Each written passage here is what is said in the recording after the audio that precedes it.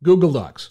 Love it or hate it, you have to hand it to Google. They have done a pretty good job of giving us a free word processor that really does the job. So my goal for today's video is to share with you the 8, I'm going to call them coolest features in Google Docs. Now, I don't know for sure that these are the 8 coolest features. I think that's very much a personal choice.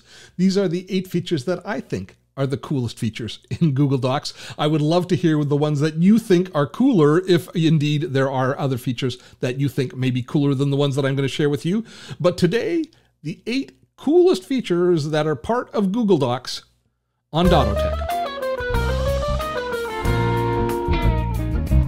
Steve Dotto here. How the heck you doing this fine day? And I kind of hesitate calling this the 8 coolest features in Google Docs because, as I say, I don't know if they're the coolest features, but they're 8 really useful things that I think are worth exploring in Google Docs. Would love to hear if you have other things that you think are very cool. Share them in the comments, and we will make sure to index this video so you can jump ahead to any of these features and see them at your leisure. We're going to start with one that is, I think, maybe flies under the horizon a little bit, but I will say this, that if you are a parent of a student, especially a younger student that's, say, using Google Classroom, this can be a lifesaver. This can turn you into the hero parent of all times. Here's what happens sometimes in a online word processor like Google Docs is kids or yourself, you'll be writing away on a document and something will happen. You will hit a key, you will accidentally select all and delete it. You will make some changes and all of a sudden you have lost a bunch of work. It's the kind of modern equivalent of my dog ate the homework, is all of a sudden everything will have disappeared. And this can cause incredible panic and in just a lot of anxiety in both parents and children if the kid's been working on a project for quite a while and it disappears.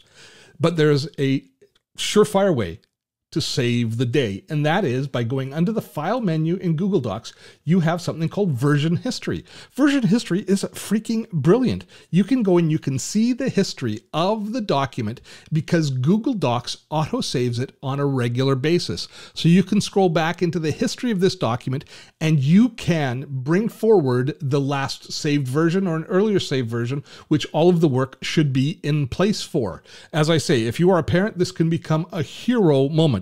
And I am speaking from personal experience. This is a terrific feature. My number one cool feature is history in Google Docs.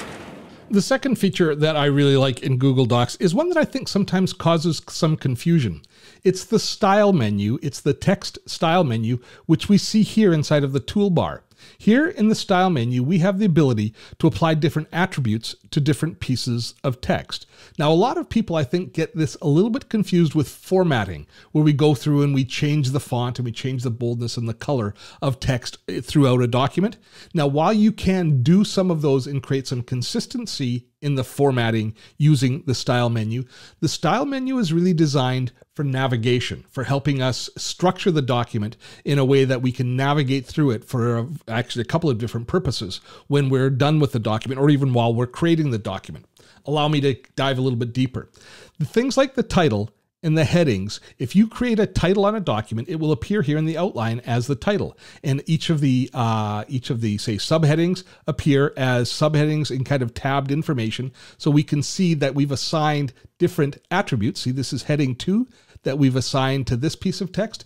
This allows us to navigate through complex documents through this outline very quickly. And that's terrific for in the content creation process as you're writing and editing a document. But all of these attributes carry through as well when you go to publish a document, either to a website or if you wanted to, say, publish a PDF document or even a book. These can be used to create a table of contents and some organizational structure for that as well. Now, when I said that it also creates some consistency in formatting, you can go through and you can change the font, you can change the orientation, you can change everything about the font within the document itself. If we say wanted to change the heading 1 from being this font to a different font, let's choose Comic Sans because that's always irritating to use. Then what you can do is you can go under this drop-down menu and you can go into heading 1 and you can update the heading to match.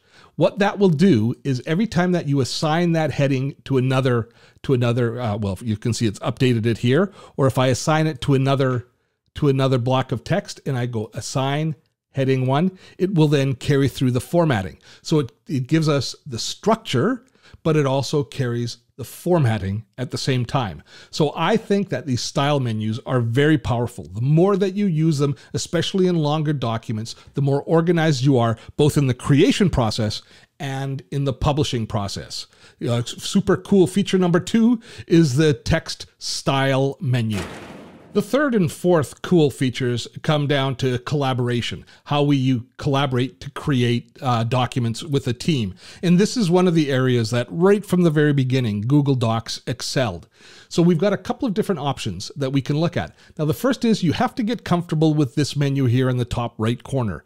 This is the sharing menu within Google Docs, and this is where you choose who has permission to view the document you're editing and working on, and what permission they have as far as editing and making changes. And you set all of that here by making people either editors or commenters or viewers. Viewers can just see and read a document. Editors can, of course, make changes, and commenters can just comment and give you feedback on what's in a document. Now, you can always add comments to documents by just moving your cursor over to the right-hand side and either adding a comment in a document or suggesting an edit within a document. And this allows people to then add, so if I add a suggested edit, it will then, I will type in, and you see how it's been parsed out so that it's a green color, and it's been, and we see that there is a note here that says Steve is suggesting this change. So that can be accepted by the author of the document by clicking on accept suggestions, or you can start a conversation saying, are you sure? And then you can start an actual, you can start a conversation happening within the document. This allows a wonderful collaboration to appear as you work your way through the document. So this combination of being able to share documents with others and determine exactly what permissions they have in sharing, or the ability to comment or suggest in a document, allows you to create a great collaborative environment with Google Docs, which is, I think, really one of the ultimate strengths of this particular application. So sharing, commenting, and suggesting are probably, that could be 3 tips, I guess. Within our team here at Dottotech, we use Google Docs every single day with the whole team. And one technique we use is what I call master documents. These are the documents that contain all of the details for all of the different events, for the webinars and the tutorials that we deliver. And they're documents that have all the information in one place, so everybody on the team can access the links or the information they need at any time in the master document. And they can add to it anything that is in their area of responsibility to add. And we use to structure those documents tables. I love the tables in Google Docs. I would be lost without them. And so this is an actual working document. This is our event document that we use here at Dottotech. And we've got templates here for everything that we do, for our Foundational Friday webinars, for our Webinar Wednesdays. All of that we have these templates for. And what happens is every week we create a structure for them. We fill in all of the information that's needed for creating each of these events. And so anybody who needs the description or the links or the time or the graphics or the thumbnail graphic, they're all inside of these tables. And you will notice that we use all of the different styles in order to navigate through. So if I need to look at what's happening coming up in 2 weeks, I can just jump straight to that particular event or that particular item by navigating through the table of contents that we have here. So we see the different features starting to come together. But the ability to shade the individual cells within the table and quickly modify the table to suit our needs is something that I really like within Google Docs. So you see here, this is just a simple table, but you see how we've edited and we've changed and we've merged cells to make it look easy to understand and for us to quickly find the information that we're looking for. Let me just create a new document here and I'll quickly show you how easy it is to edit tables. So I'm going to start with a new document. What you do is you create a table. Under the insert menu, you choose table, and then you just choose how many cells you want it wide and high. And don't worry about it because you can always add more later. You just right click on the mouse. You can insert rows above or below or columns to the left or right. So you can always modify the size of a table. Now, if we highlight any of the cells, we can do things like creating a background color to the table. We can adjust the text within the table, etc. So we can add structure to it, or we can add visual representation very quickly. And this is one of the best features. You can take the table and you can select any of the cells.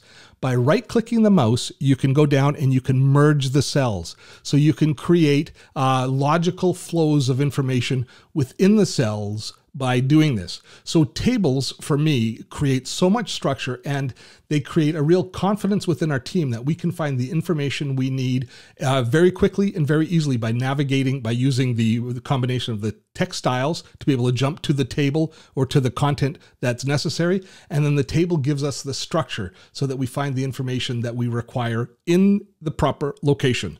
Tables, I just love them. Maybe they should be feature number one, but they're not that sexy, so I put them in the middle of the pack. The next up is text substitution, which serves us in three different areas. First of all, what text substitution does is it takes a string of characters and it replaces them with another string of characters. So an identifiable string of characters gets substituted by another one. Now, this works terrifically if you consistently misspell the same word over and over again. It'll correct the spelling for you automatically without having to go through spell check. Or if you have fat fingers and you do the same mistake on typos, you constantly type TEH instead of THE, it will automatically substitute the correct spelling in for those sorts of typing errors. And the third area that it works really well in is automatically creating a string of text that is repeatable. Your web address or your physical address or an instruction set where you can create like a keyboard macro to automatically fill in that information.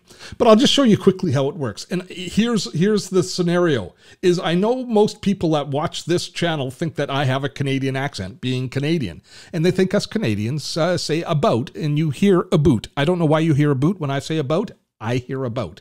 But it turns out as I'm typing that I also type in about. I never realized that, little known fact. So if I didn't want to correctly spell about, but I type in about, I can go through this process. I can go into the substitutions under the tool menu, and there I can type in the misspelling or the word that I want corrected and the corrected word. When I save that, now every time I type with a Canadian accent and type in about, it will convert the text to about. It works just that easily. So text substitution can be used three ways, all three ways tremendously useful within Google Docs.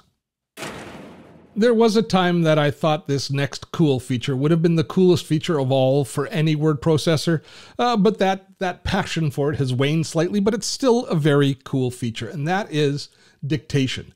Now, Google has built in to Google Docs a dictation tool. If you go under the Tools menu, you will find voice typing. They call it voice typing. If you invoke that and then you click to speak, you can then start to dictate to your heart's content, and Google will do a pretty darn good job of recognizing exactly what you're saying and typing it out, period. Now, you add punctuation by simply saying the punctuation, exclamation mark. It works quite well. The real challenge, new paragraph, is thinking and writing at the same time, comma. For some reason, I find it personally easier to, in written communications, actually type, and in verbal communications, speak. And there's not as much crossover between the two. I find when I write using voice dictation that it sometimes doesn't sound really professional, period. But it's pretty awesome. And if you ever have a sore wrist or a broken arm, it will work really well, period. Voice typing. It is a cool feature. The last feature that I'm going to share with you today is very cool, but it takes a little bit to get your head around. It's also found in the Tools menu, and it's this Explore option. Now, Google has named this several different things through all of the different iterations of Google Docs. But Explore is a research tool, and it really lends itself towards the world of academics. Allow me to show you. If you open the Explore menu, what it does is it opens a sidebar that allows you to do searches on content. So if you're doing research on a topic, if you're, say, searching for how to spatchcock a chicken, it will search three different ways for us. it will search our own Google Drive, and I don't have any instructions on how to spatchcock a chicken on my Google Drive. But if I go to the web, it brings up web search, the results of a web search. Plus, there will be an image search, which will show you how to spatchcock a chicken. I don't know why I chose that. I guess it's getting close to dinner time. But if once we find information that we think is good, we can read that information here, and we can take a look. And for example, here it is. I agree to this. And if you, in your research, take any copy that you take from a website, you copy it and you put it into your document that you're editing. So what it does well is it takes that information and it allows us to add proper attributions to it. So what we can do is if we click here, it will add a footnote. And it adds the footnote to it right there. If I click on this side, on the 3 dots, I can choose the different citation formats, MLA, APA, and Chicago. So if you're creating a blog post and you want to give credit to an original document, or if you're actually doing research for an academic paper, this will speed up the process for all of your citations, as well as using it as a research document. All of this under the Explore menu. As I said, it's a little bit deeper than you would think just at the beginning, just doing a search. It actually provides some additional functionality, especially in the citation area. So the last of the cool features for Google Docs is the Explore feature. So that's my list of my 8 features that I think are really cool within Google Docs. Some of them I use on a daily basis. Other ones I just think are cool.